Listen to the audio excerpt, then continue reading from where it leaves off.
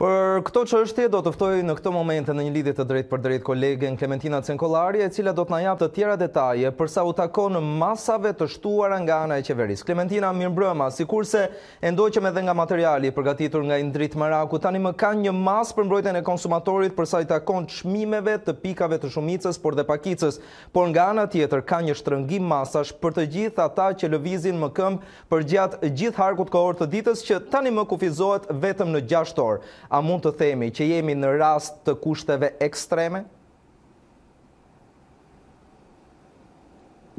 Patjetër që po, sepse brenda 48 orëve është rishikuar duke u forcuar më tej llogaridhënia, le të themi, që kanë qytetarët ndaj urdhrit të autoriteteve qendrore, nëse pardje ishin vetëm pas orës 6 përgjegjës përpara ligjit, nga sot do të jenë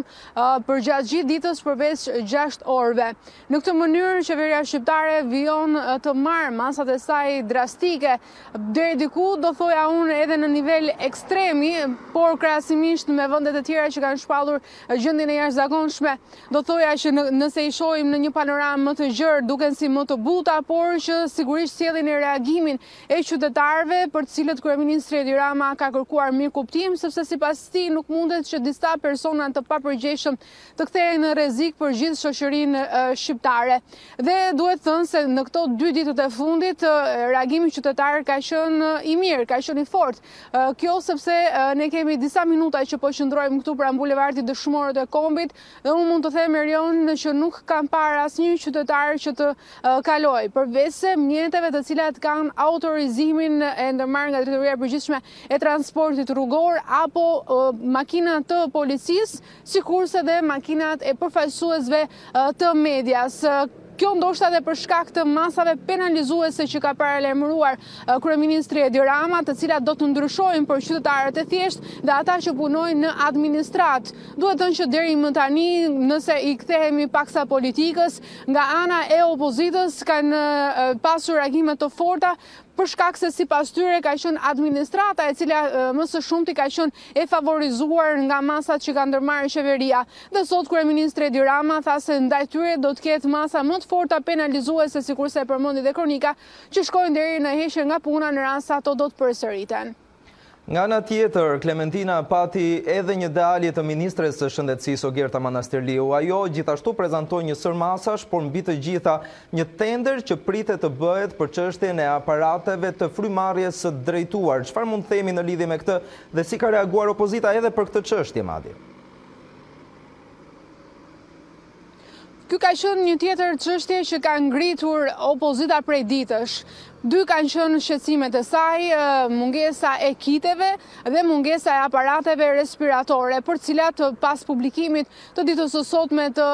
vendimit për të hapur një tender që përfundon në 24 orë për blerjen e aparateve, ka pasur reagim ish deputeti Albana Vokshi, e cila ju rikthye një qëndrimi të mbajtur në fund të muajit shkurt nga kryeministri i vendit Edi Rama, sipas të cilës ishin marrë të gjitha masat dhe kishte aparate respiratore nëse do të kishte një fluks të pacientëve të cilët do ishin prekur nga koronavirusi. Por, thotë zonja Vokshit, hapja e tenderit gjatë ditës së sotme tregon që kryeministri Edi Rama nuk ka qenë i vërtet në qëndrimin e tij dhe i kërkon zotit Rama që të marrë masat të menjëhershme, përkatësisht për blerjen e më shumë aparateve respiratore dhe bërjen e sa më shumë testeve dhe kiteve, për të cilat Partia Demokratike e mbështet kërkesën e saj sipas saj në qëndrimet dhe në urdhrat që ka dhënë Organizata Botërore e Shëndetësisë. Prej ditësh Partia Demokratike ka gati dhe ka propozuar planin e saj se si do të mund të përgjigjeshin qoftë në sektorin shëndetësor, qoftë edhe në sektorin ekonomik. Një pjesë e propozimeve të saj duhet të thënë që kanë gjetur vend edhe në vendimet që ka marrë qeveria shqiptare dhe për këtë arsye sot zonja Vokshi i kërkoi kryeministrit Edi Rama që të ndjekë sërish sipas saj shembullin e Partisë Demokratike dhe si aparate respiratore, po ashtu edhe kite dhe teste. Pra, në këtë situatë gjendemi përballë dy fakteve, shtrëngim masash, por ruajtje nga dora e fortë e shtetit për sa u takon tregtarëve në lidhje me çmimet, ndalim të qarkullimit me automjetet dhe të administratës, nga ana tjetër ndalim të qarkullimit të këmbësorëve gjatë disa orëve të ditës, por kemi dhe masa lehtësuese, sikurse është përballimi i nevojave të mjekëve që njoftoi zonja Manastirliu në lidhje me mbrojtjen e tyre përballë koronavirusit, një shtim të aparatëve të frymarrjes së detyruar dhe drejtuar, por nga ana tjetër edhe një sër masash që kanë të bëjnë pikërisht me sistemin mjekësor në Shqipëri. Klementina Cenkollari, faleminderit për këtë lidhje të drejtë për drejtë dhe informacionet që na përcolle.